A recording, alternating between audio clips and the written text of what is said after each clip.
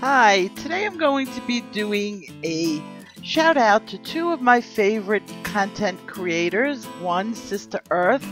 I'll leave her channel in the description below. If you like the Grateful Dead, you will love her channel. And the second one is Rosie Murphy. If I had to describe her channel, it would be eclectic. She does everything from cooking to cinematography. She's crazy, she's wacky, she does hangouts, and it's always a good time. Both of these ladies asked me basic newbie questions. What do you buy to get into this hobby? So today I'm going to show both of them. We're going to start out with pencils. There are so many on the market, and what do? Buy cheap pencils to start out because you don't know if you're going to like the hobby, you don't want to invest that much, or you're going to start out with a better set so that you make things that you like. When you make things that you like, you might get more into the hobby. So it's a 50-50 on that, and probably up to your budget. I have a wide array of pencils, and I'm going to classify them in 3 types: wax, oil, and the last one is, although it's a coloring pencil, it's a watercolor pencil. And they all do different things, so let's begin. My favorite type of pencil is the Prismacolor. It's most colorists' favorite go-to pencil because it's a good quality pencil. Not only is it a good quality pencil, but it allows you to do a lot. There are 2 types. This is the Prismacolor 150. You don't have to get the 150. You could start out with the 72. It all depends on your price range. I like the Prismacolor 150 because it gives me everything, and I can basically do all those beautiful coloring blends. All come from the 150 set, and I don't have to worry that I don't have a pencil. I can tell you this, I've got multiple sets. I always keep the box because the box is a really good quality box, and you can always put different sets of pencils in them, which I do. Where I store my Prismacolors, and let me get out one of my books.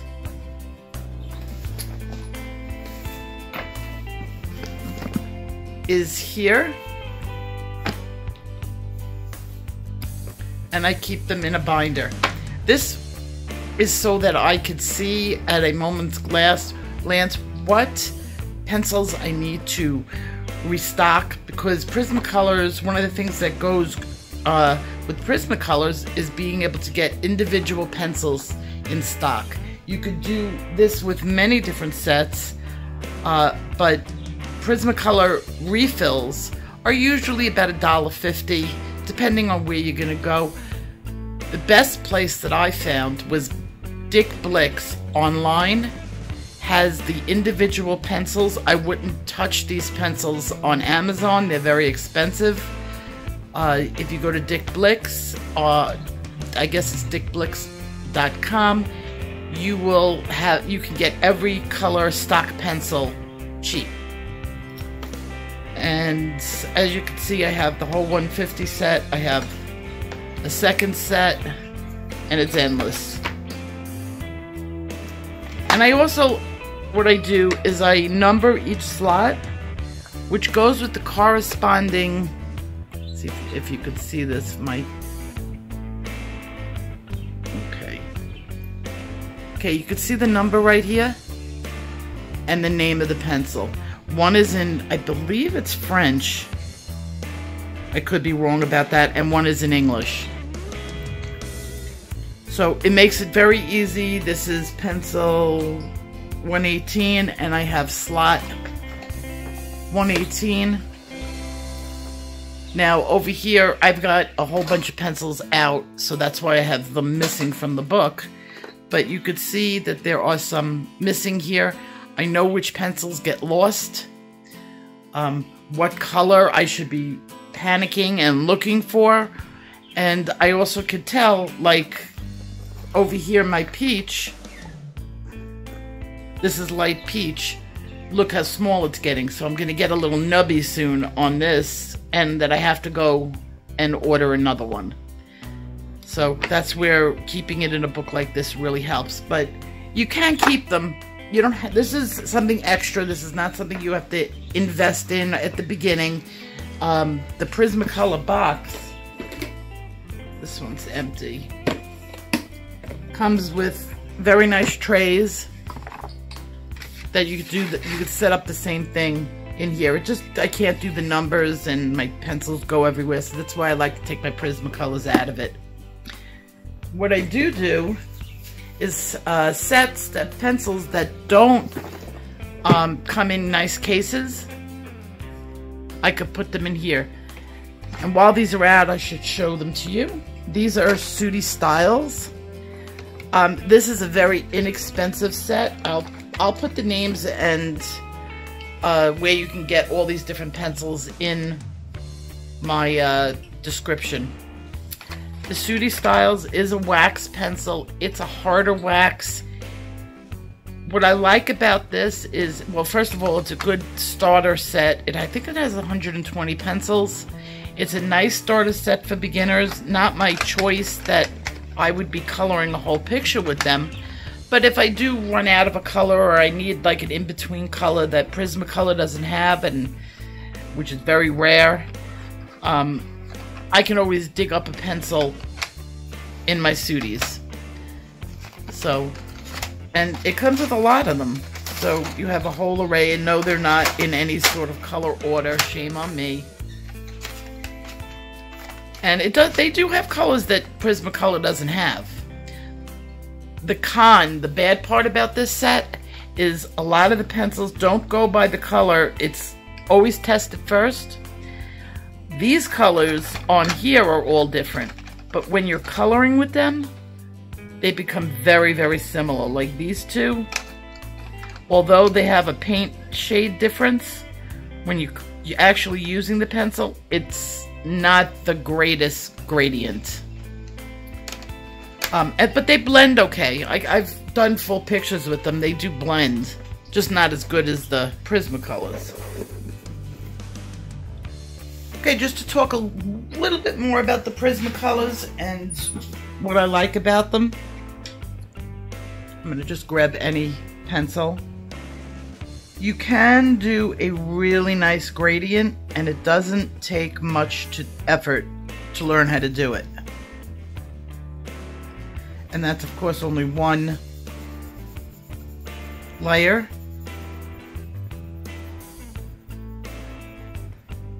And you get a nice gradient in there. You know, all the pictures with all my different shades? Well, sometimes I don't pick up a new pencil, and I'll just create a new shade by adjusting the heaviness of my hand, or how much. Okay, another set that I have is the Faber-Castell. And I love this set. I have two of them. This is my newest one. As you can see, they're barely touched. These are also available in stock, so if you use one pencil from here, you can go and buy that individual pencil. You don't have to worry about having to buy another whole set. So this comes, their largest set is the 120 set. It comes in a nice tin. And my other one, my daughter has it upstairs. My other set are in a case, and they're labeled the same way. They do have numbers on it, the same as the Prismacolor. And this is Hooker's Green, Hooker's Green, which is, we all know my friend Hooker. So, again, they have their names. You get to know the names. With an oil pencil, here's some of the differences with an oil pencil for real newbies that don't know. When you're coloring with it, let me just take this out of my way. So here we have an oil pencil. And I'm doing a fast gradient on it. you get a lot of richness. It's very easy to get your full color richness on the darker side much easier than with Prisma. Prisma takes a couple of layers. You could see that this is one layer and it's nice and dark. And when I want to go lighter, I can get that light gradient. What Prismacolor has over this, I mean, of course you're going to have beautiful pictures with this. This set is expensive. Where a Prismacolor, let me see. Here's another Prismacolor, and I want to blend. So I'm going to blend in with this pencil to get a nice, these are my skin tones. When I want to do a darker skin tone. And you see you have a nice blend, and it doesn't take much to blend. Once 2 layers get on there and you just keep going, the creaminess of the pencil, you'll feel those 2 wax layers just blending with each other. And I can add multiple layers on it. But it's a little bit different with the oil. And I'll show you over here. I'm going to put a purple on top, a pink on top of the purple. You don't get that absolute blend. If you could think of how this blends, this mixes with each other. But imagine 2 pieces of cellophane paper. One is yellow and one is blue. And you put it over each other, it's going to turn green, of course. That's kind of the way the oil pencils are. You're layering the colors. So while they don't, it's harder to get them to mix. They do mix. It's easier to just layer your colors on. So it takes a little bit longer to get used to. You can achieve, most professionals do use the oil when they're doing, for many reasons. What I like about it is I can mix the oil and the wax. They blend really nicely. So if I want to put a pink layer on top of the brown, I get a whole different look. And you can kind of see, I'll try to zoom in on it, that the pink is really laying on top of the wax. It's not so much blending in with the wax. And this gives a depth. It makes things look rich and deep. So that's, just because it lays on top doesn't mean that it's a negative.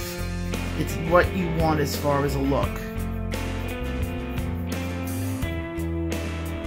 Okay, so those are 2 sets I highly recommend. Derwents are nice pencils. They're a very good company. It's a high-end company.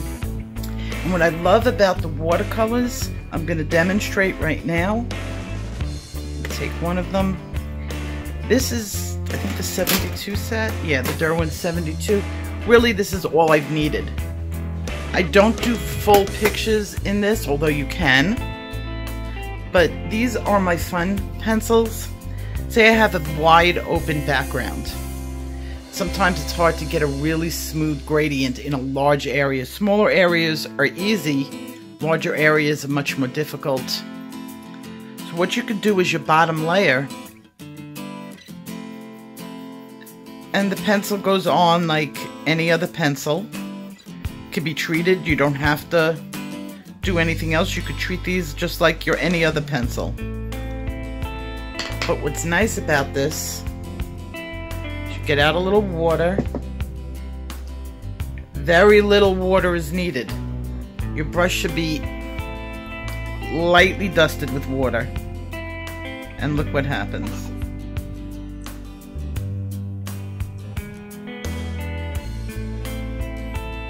They act just like a watercolor.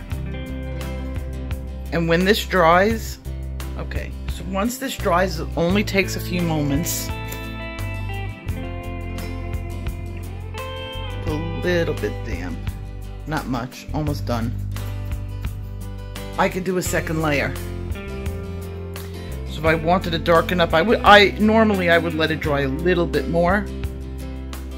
But I could do a second letter and look how rich the color is.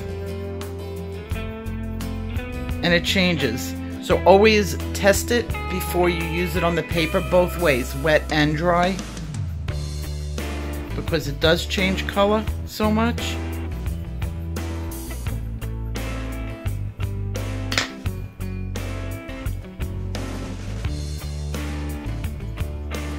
See? But now what I can do is, let's see, take a lighter color. I'll take one of my yellows. And this is a Prismacolor. And I could actually color right over the watercolor. And it gives me a smoother background to work with. Especially in a larger area. And you can vary the degree of gradient much easier than if you're taking a pencil and doing it. And I can go over the whole thing. You can do it dry. It will blend with your colors dry.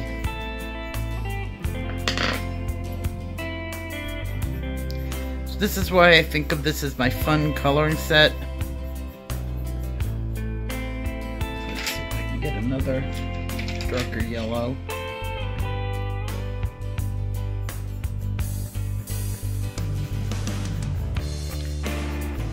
And these two, once it goes on as a watercolor, it does not blend into your other color. So if I wanted to add a glow onto this blue, I can add a glow without worrying about it totally blending. See, no matter what I do, the bottom layer stays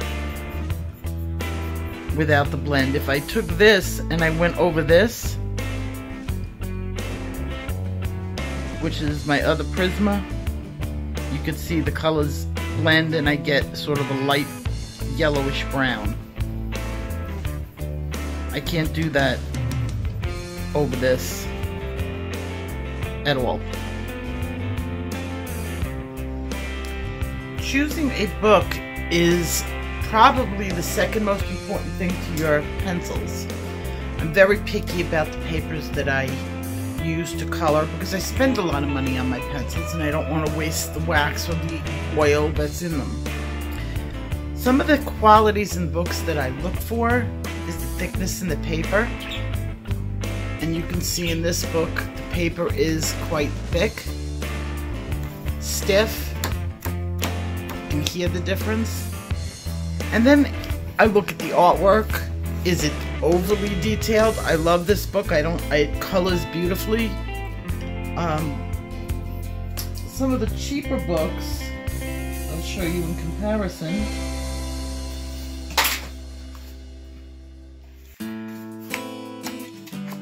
Very cheap paper. Listen, remnant of computer paper. If you can see, it's very difficult on some of these cheaper papers to get really good coverage because the tooth on the paper or what grabs the wax is very shallow.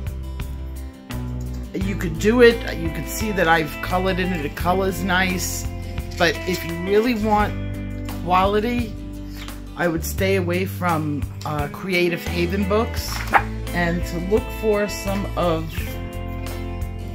the other books with better quality. And you can see on Joanna Brassford books are very good quality. You can see the paper quality is good. Some of my other favorites that you can get with it, well, Floribunda is another one that has really good paper. And this paper is so good you can actually frame this.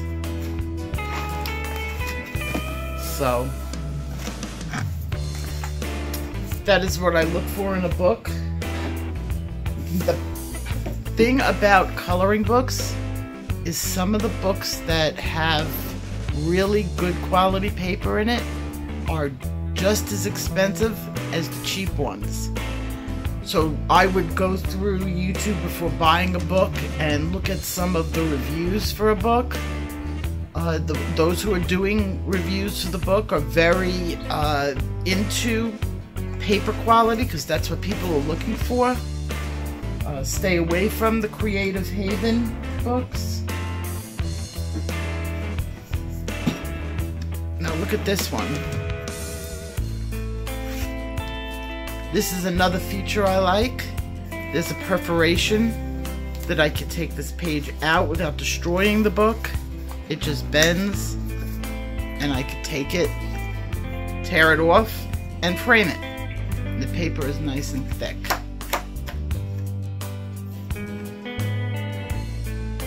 The last thing I'm going to talk about is some of the toys I have. Things that aren't books and aren't necessary, but they're nice to have. Blending pen. The blending pen will break down the wax, and it only really works well on wax, not the oils. Doesn't do much on the oils, and you can see you get a very smooth consistency.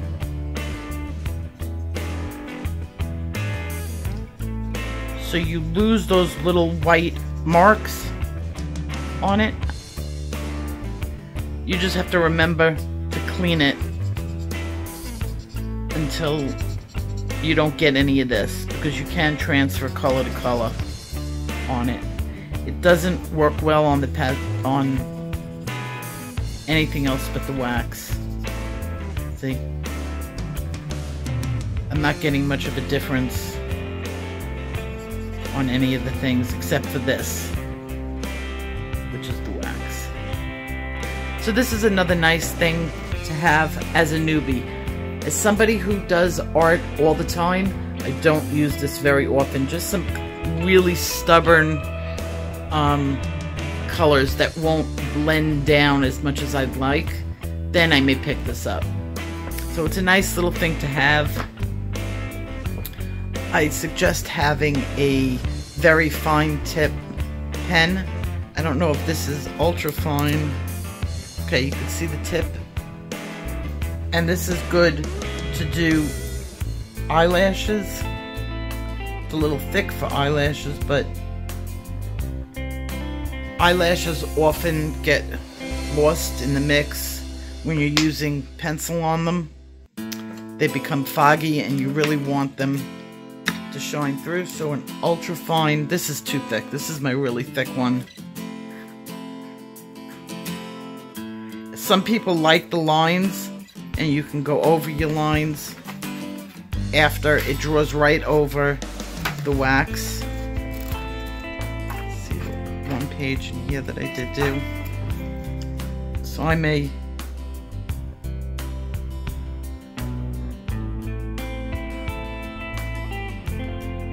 add a little bit more in the eyelashes. Another thing that I found that makes a difference, having one of these. We're not getting any younger, our eyes aren't getting any better, and sometimes it's just a teeny dot that throws you off, and you can get some really good detail work. Say I wanted to color right in between two lines, I wouldn't use that up to my eyes. I would always take the magnifying glass to it. So this is another thing that's nice to have. Another thing you're absolutely going to need is a pencil sharpener. This one came with my Derwent facial pencils. And I want to talk about, this is a hand one. I have several different types. This one's nice and sharp, but they get dull. Okay? When they get dull, they'll dig into the core and keep slightly twisting the core, which puts a lot of stress on it, and because it's stressed, it can crack. That's why if you're going to do this, I do recommend an electric pencil sharpener. I have one from Panasonic. I've had it for years and years. It does its job. I get a much sharper point, and it's much less stress on the core. But you can use these. Now, the last thing I'm going to show you, which is almost an absolute must that you have to get, is one of these Posca pens. You know all those little highlights, the white highlights? If you want to get something that's sharper, this is where you're going to do it. See my line in there? It just adds a little bit something.